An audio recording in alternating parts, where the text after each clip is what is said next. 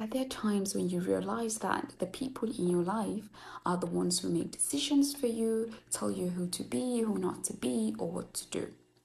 That might come from parents, family members, friends, or even sometimes the people that you are in a relationship with.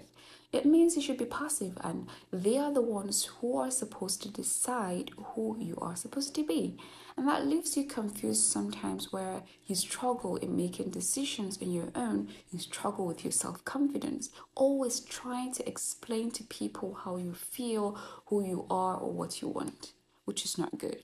And that develops a kind of codependency where you always seek validation or approval from people, even in the most important decisions of your life.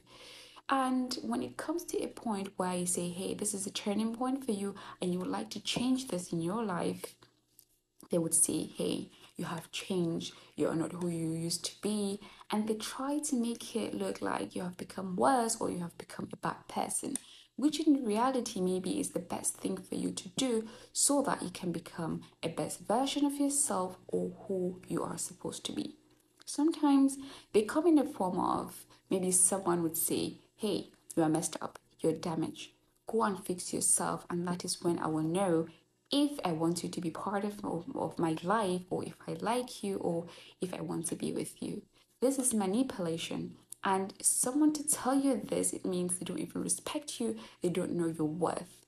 And it's a kind of manipulation to me because it means they want you to be exactly what they want you to be or what they want, and not that they're trying to see you becoming the best version of yourself.